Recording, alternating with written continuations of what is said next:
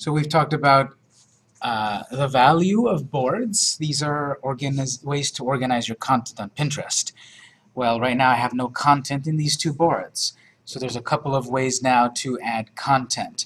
We can upload something directly to Pinterest, or we can link something from our website. What I really like about Pinterest is that either way, you can get, you can have, Pinterest has a really good system of link attribution.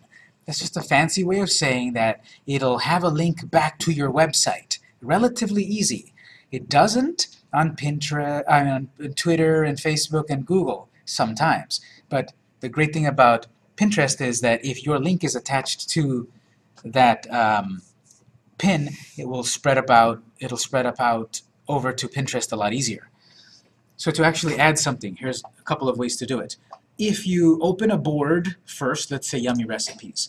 I'm in the board, and within the board, I can add a pin. Let's say I'm not in the board. Let's say I went back to the main Pinterest screen. Let's try it this way.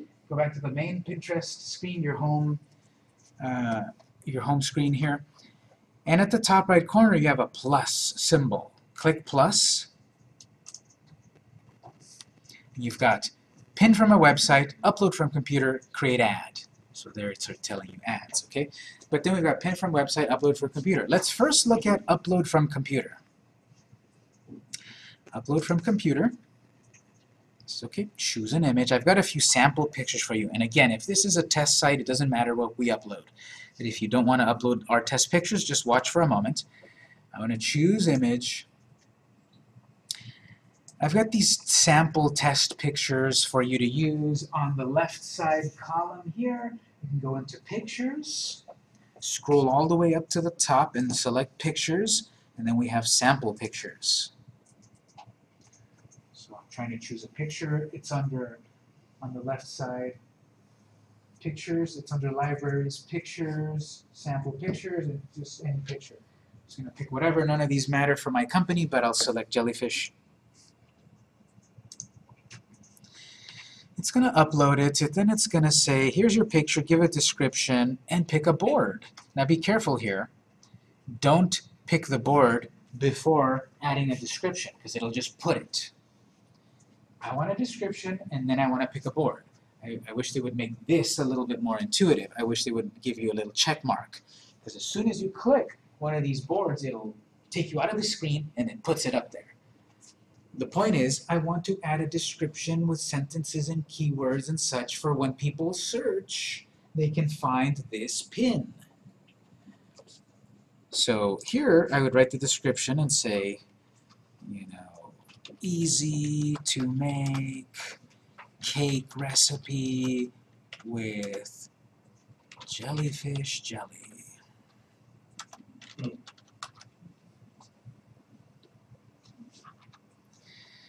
So I want to add some description, and I can write as much as I want, but I wouldn't be writing a huge paragraph of stuff here. This is the same as other social media. A little bit to entice people to click, so you're going to get impressions, and then they're going to click conversions. And once they click is where you do the sale and such, which I'll show in a moment.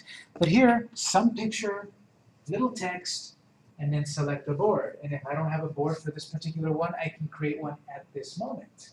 When I've got lots of boards, instead of scrolling and scrolling, I can search my boards.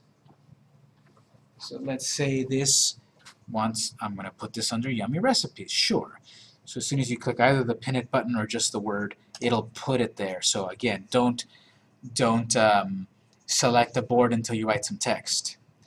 After you do that, then it might give you a pop-up like this. Yours might be different, and it goes away in a moment, I believe. But here now it's saying, you've uploaded this, you might be interested in that. See, and then it went away. So if you see that, nice. If you don't see it, that doesn't matter. The point of that is, as you add stuff to Pinterest, it'll suggest, you added this, why not like that? Well, I don't care. But for other people, yes, I love that. Other people are going to pin something, and then maybe mine will show up for them, just like I saw on mine a moment ago. So you're active, you're sharing, you're pinning, and then people are going to see your stuff. Let me add another one. So we'll do the same thing again. On the top right corner, click the plus sign. I'll do another upload from computer. It's very straightforward, isn't it? Choose image. There's my picture. Open it. I add a description first. Take a trip to, where would this be? This maybe Arizona. Take a trip to Arizona and try out this amazing local recipe. Which amazing local recipe? The one that I'm going to add in the description right here. http://victorsbakery.com/recipes/az.html. Whatever. I'm adding a link also into my description. I don't just have to put text. Text gets me found. Text gets me impressions, and the picture gets me impressions, but what gets me conversions? Something to do, a call to action. What I write here to entice people to click. So now, actually, I'm going to select another, I'm going to create a board at this point. Sure, I'll select that. This will be local recipes.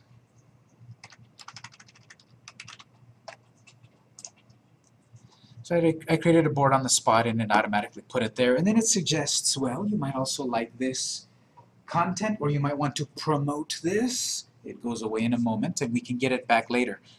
But other people will see this too. When other people share on Pinterest and someone shared one of these cake recipes, maybe my own cake recipe will appear because what they shared had these keywords that they wrote that mine also has those keywords.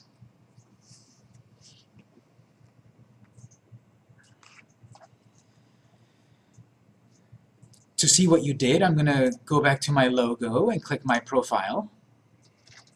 And now I'm starting to fill my profile with content to entice people to follow me or my boards. And I recommend this. I like to do this. Maybe it's a little bit of OCD, but I like to do this and I recommend it. You have these boards that you're creating, and I said create 3 boards, 5 boards, whatever. But then I also recommend for you to populate them with 4 things, because each picture then fills up one of these empty spaces. And I'm not very enticed to follow a board that only has 1 thing. I want to add 4 things, 5 things, whatever, so that these little boxes are not empty, so that people see, oh, interesting things to follow. So I might create three boards, but I actually want to pin 12 things. Sounds like a lot, but you're going to see that you can, you don't always have to share your own things. You can share other people's things. You can do that on Twitter. You can do a retweet, sharing someone else's thing. You can do that on Google+, share someone else's. On all of these networks, you can share someone else's. I wouldn't rely on that. I would really be sharing your own unique content as much as possible, like 80% of the time. 20% of the time you can share other people's stuff, but it's about you, isn't it? This business page is about your company. So I've shared a few things, I've uploaded a few things. If someone, let's say they found it, they looked under the food, and my thing shows up here along with everyone else's, but people are sharing all the time, so it might not show up right away, or it might go away. So let's say someone visits my profile and they see my stuff here and they click on the board, then they'll see it. That's why this is a big difference from Twitter and such, because your stuff will always be here, always be organized. People can come back and view it. You share 10,000 things, those things will be in these different boards. You know, you still have to kind of browse around to find the exact thing or do search. But it's organized, unlike tweets, unlike Pinterest, unlike Google+, unlike Facebook. And so when someone sees this pin, okay, great, they look at it, it's a little preview, they can click on it, they see it larger, that's nice. It's other recommendations of stuff, great.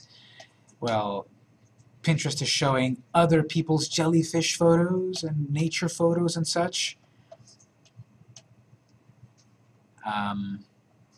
The cool thing about this is that Pinterest is doing this for you too. I shared a photo of a cookie, and someone is looking at someone's cookie photos, and they look at it here, and then they get suggestions. What about these other cookie photos? And one of them is my cookie photo. A person could look at your content and then pin it. The pin it means that basically sharing it. They're taking my thing and they're sharing it to their people. I want that. I want my pins to reach more people. My tweets reach more people. My Google Plus posts to reach more people. Share. This is how you share other people's stuff. When I'm up here browsing Pinterest and I see this, and this would look great on my board, I can click pin it. It says, where would you like to pin it? Would you like to edit the description?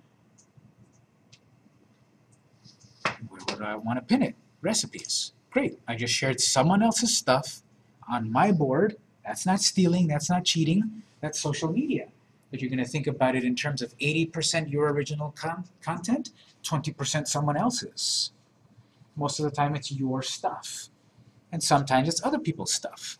The purpose of that is I don't have an idea what to post this week. Let me share someone else's. I'm going to share this. I'm going to share someone else's. 45 useful wedding favors. And I can edit what they wrote. I can go in here and add to it, delete it. I can take it all out if I want and write my own thing. And you might say, that's horrible. Someone's going to remove what I wrote. Yes and no. Yes, they will remove this, but no, they cannot delete the original link. The link back to your website. And that's the most important thing. That's where I'm making that sale. So that's what I'm saying about Pinterest is great with link attribution. You know, if someone retweets my tweet, they can edit my tweet so that they can take out my link. Pinterest. So you use your website on every picture we post. Basically. Okay. Yeah. Use your website or the link directly to that product. You can do that too. And therefore, if someone repins, if someone shares your pin and deletes everything you wrote and tries to claim it as their own, it still has a link back to your website.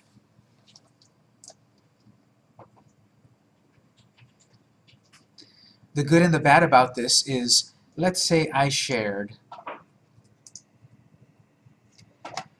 my own original photo of that location. I saved it, I shared it, a few other people repinned it, but for some reason I have to take it down. I go back to my pin, and I have a button up here somewhere, delete, edit, delete. For some reason I have to delete it. Okay, I deleted it. The bad is if someone reshared it, you cannot delete that one. You cannot delete the copy of things that people have shared. So if you shared something and, whoops, I wasn't supposed to, and someone already repinned it, I can't take it away from their Pinterest. I can ask them, please remove it, and they might.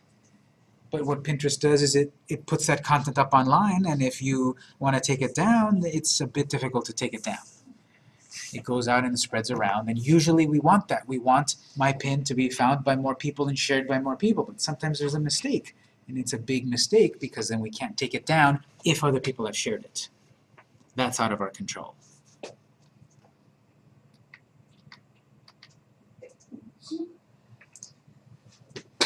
Yes? My first question is, can you see all the users that your pin is repinned to? Like, you know where your content is going? Yes, a couple of places. One in analytics. You know, you get all your data about what's happening, so you'll see that there. You'll also see it up here on the notifications. News. It'll tell you, John shared this. John pinned it.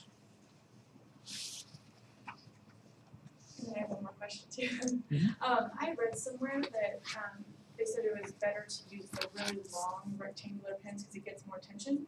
I guess on the home page or the home feed. And so I was wondering, like, A, if you think that's true, and B, how you do that. They create the long pins as opposed to the smaller squares.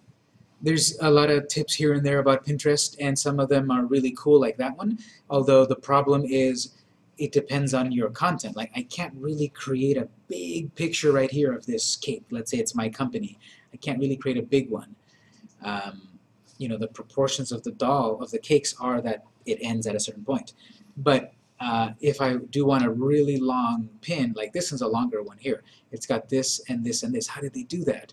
It's longer than the rest. It catches my attention. So the point of it is, well, is it more effective to share long photos? Yes, because they do stand out from the competition. How to make them? We can't exactly talk about that in this class because that requires a little bit of graphic design. It requires you in Photoshop or some graphic software for you to create a graphic that is made of 3 stacked together. Or you often see also, you know, this one is a graphic that is designed and cropped in a way that is tall and thin. It was probably shot wide and cropped, or it was shot vertically. I held my camera vertically, and now it's a vertical photo. But yeah, this stands out more than the smaller square ones because those, you know, a lot of them are smaller kinds of rectangles, but the ones that are taller do catch more attention.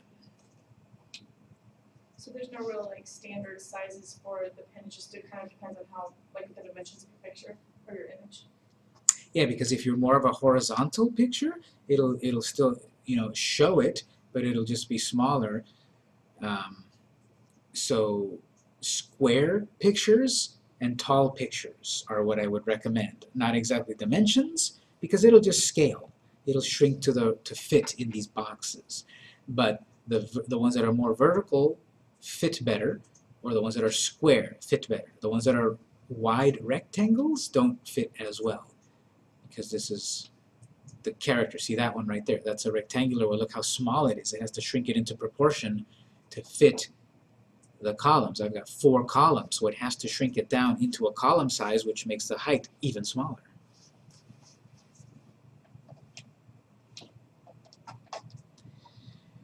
Another way to share here, if you click, this is the more powerful one, pin from a website. Let's check this one out. Pin from a website. Right away it's going to tell you, a faster way to do this is to get the Pinterest button.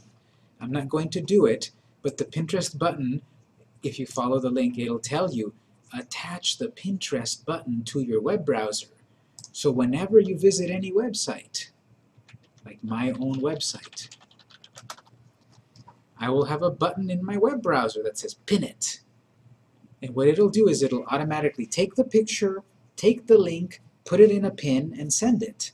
So that pin it button that it keeps telling me about, the Pinterest browser button, is a way for you to share something from your own website quicker. You want to check that out on your own. What I'm going to do here is on the web address, go ahead and type in your web address. Click Next. And what Pinterest will do is it will scan that page, and it will scan and look for any pictures to share, because Pinterest is all about pictures. I put the college's website, and it says, here's all the pictures that we see that can be shared. And other people have shared stuff from this website, and Pinterest knows about it.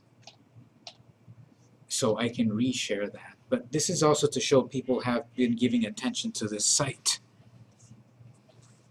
Anyway, sharing from your website. Okay, I want to share this picture right here. So if I click it, either the magnifying glass or the pin it says, okay, you're about to share this. Where would you like to put it? What description would you like to give? You don't need to put your web address here. The whole point of using this pin from website is that it attaches the link back to your website, which is not editable by people. That's how you keep your link on your pins. I'm going to say happy students, being happy, and happiness 101. And I'm going to add that to one of my boards.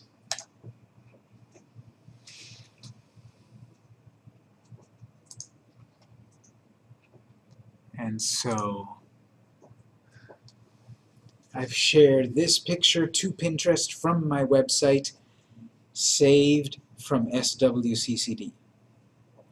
If someone else comes across this pin and reshares it and removes my little joke comment here to something else, they can, but they cannot remove the link back to the college.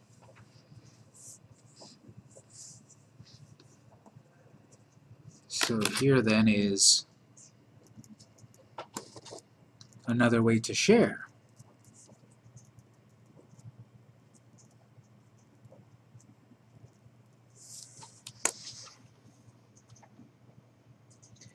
Via your website.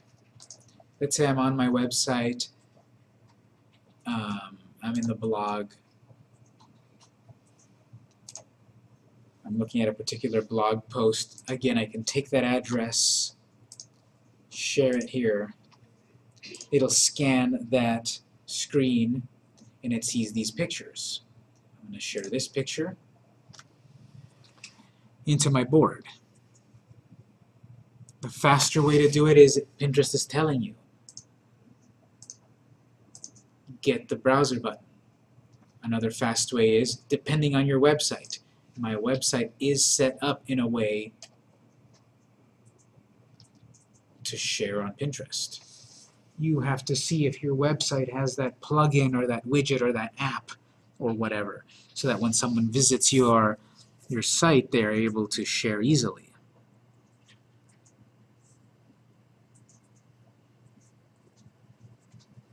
So we want to share this content on Pinterest, because that link embedded is going to take them back to my website to buy, to watch the video, to request a quote, to hire us, to give us a phone call, to give us a review. What we've talked about on Pinterest applies to all the networks to various degrees.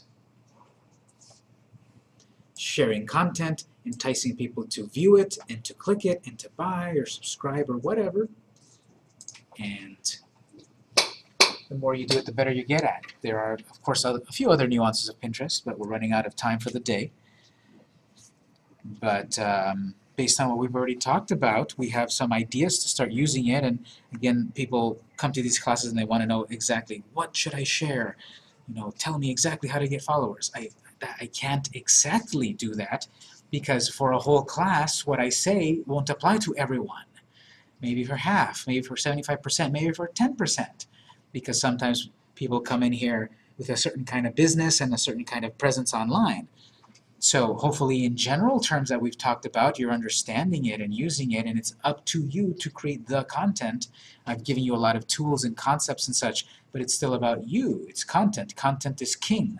That's the mantra of social media. Content is king. That picture is going to get me sales. That video is going to get me sales. That witty comment is going to get me sales. The content itself. The content itself is going to get me followers. More followers mean eventually then more conversions.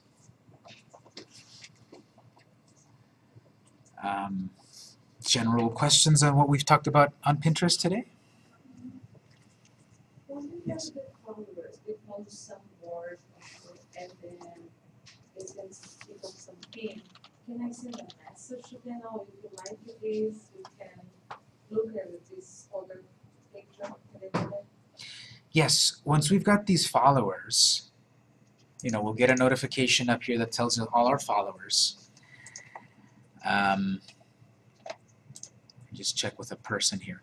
I went to Trucs de Cuisine, and they've got 127 followers. So I will get a list of all my followers when I get followers. They'll all be listed here. I can follow them back.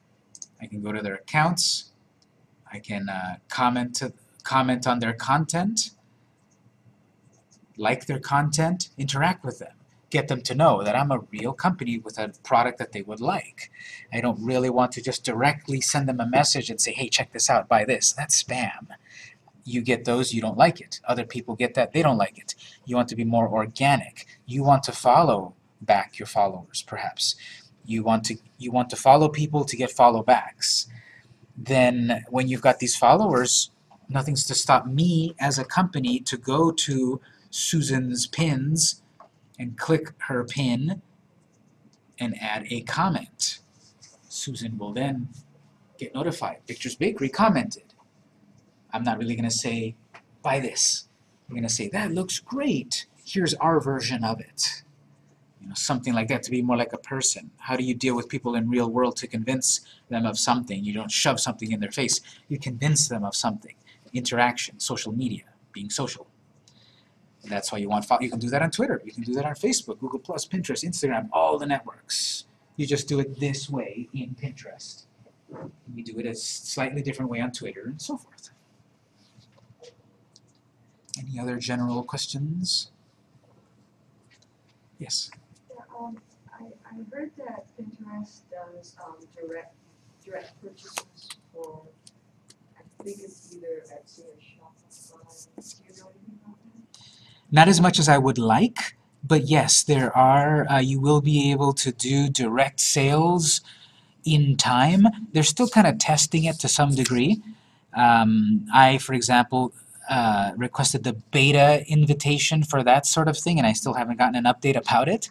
But they're doing it for the big companies like, you know, Martha Stewart and Travel Channel and such. And eventually us little people will be able to do it a lot easier. But they're, you know, they're still testing it, and eventually what we'll have is directly from a pin, we will have a button that says buy.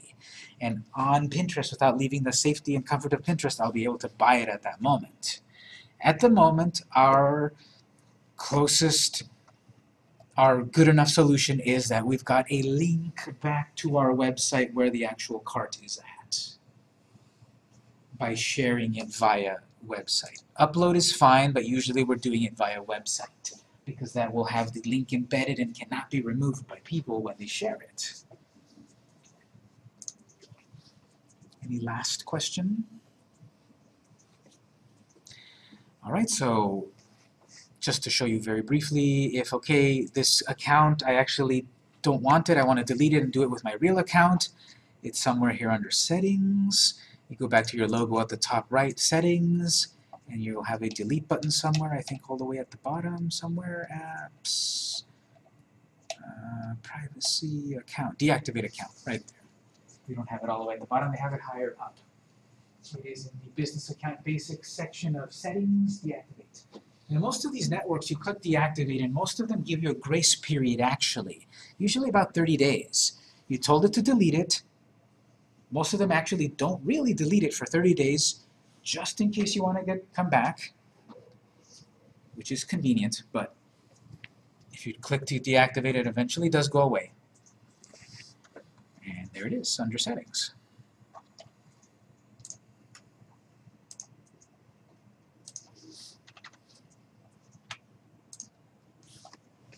So that's it for the moment. Again, we're going to have spring break next week. In 2 weeks, we'll have part 2 of the class. Friday, same time, same day and such. And we need to enroll and all of that, and you'll get a new syllabus and all of that. All of the things that I've been talking about, of course, have been recorded. Check out the videos to get a recap. And that's it for now. Hope to see you in 2 weeks.